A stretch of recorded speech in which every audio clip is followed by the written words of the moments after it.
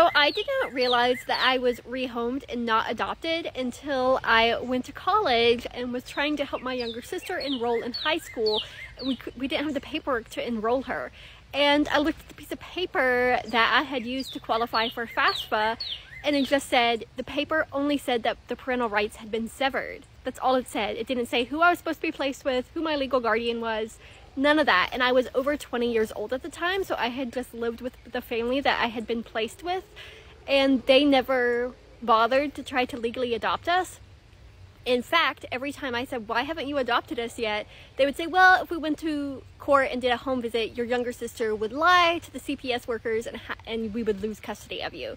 Well, it turns out they didn't even have custody of us in the first place, and my sister was not lying. If we just told them the truth, the CPS workers, we would all been removed from the home. So there's that.